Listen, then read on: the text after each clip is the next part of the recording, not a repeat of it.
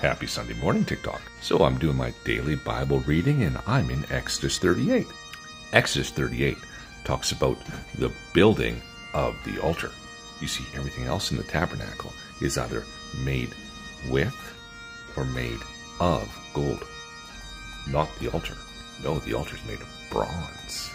Big deal. Huge deal. You see, bronze is not a natural metal. It's the combination of two metals, copper and tin. Now, when you take a look at the periodic table of elements, yes, science is involved in the Bible.